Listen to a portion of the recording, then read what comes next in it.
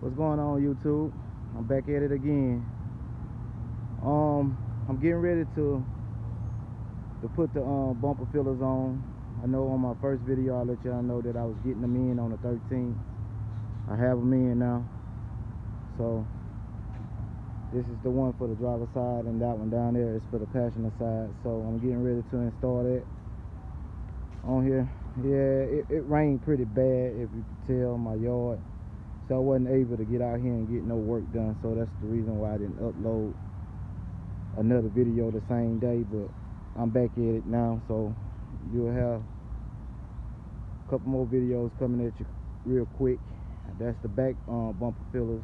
I gotta take the back bumper off to put them on, and I'm gonna get around to do that after I get through with the front. And yeah, but yeah, this weather is killing it. I should put it on under my car porch so it won't be doing it. So I got to get that all sanded down and treat it, get it all down to the metal, treat it, and get it going to get it primed up, so I don't have to worry about this getting even worse than what it is. But I'm gonna attack that as soon as I get through, you know, installing the bumper fillers.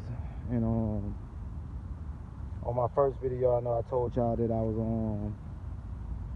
sandblast these rims, but I decided to go ahead and get some new ones, or order some new ones, the original ones that I'm gonna be putting on here. And I'm gonna put some white leather tires like my MC got on there. I'm gonna put some white leather tires on it and get it, you know, clean and original as I can, and get some of this trim work all polished up.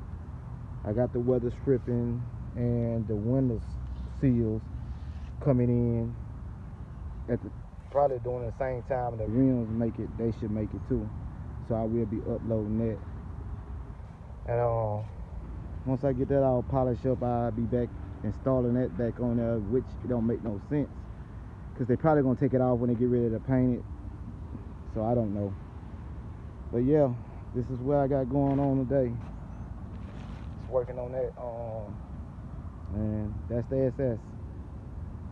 But I'll make another video on that like I told y'all in the first video, and do a couple updates. Maybe in a day or two I'll be getting ready to install a motor in this here.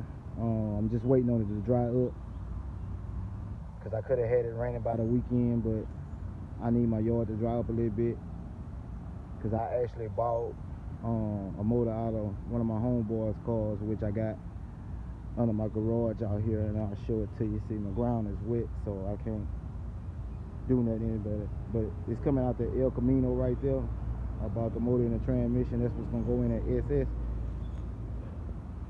which I get around with it. But since the ground wet, I'm gonna go ahead and take that motor out the El Camino and get it painted up, and I'll upload the video as soon as I start on it. But this is what I got going on right now, and once I get through with this here and get it all done, I'll cut you back on.